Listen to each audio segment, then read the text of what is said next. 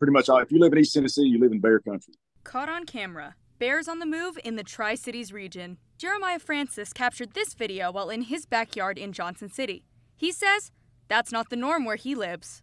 But over in Erwin, it's definitely not abnormal to see them over here because it's a yearly thing, you know. We think it might be the same mama bear and just different cubs every year. Brittany Collins says she was outside with her daughter when she captured her own video of a black bear. So I was carrying her, went to go put her on her trampoline, and then looked up, and that's when we seen the bear. Matt Cameron says she's right.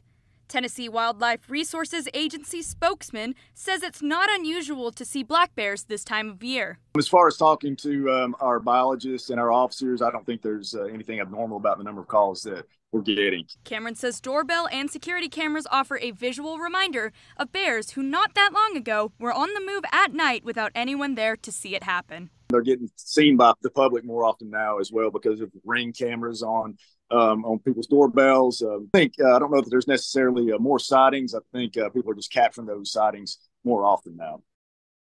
So, what do you do if you see a bear while out in the wild or in your own backyard? Cameron says don't engage with those bears, especially those with cubs. He says it's a great idea to carry bear spray, and he says it's also good to just make noise. Most bears will be anxious to get away from you.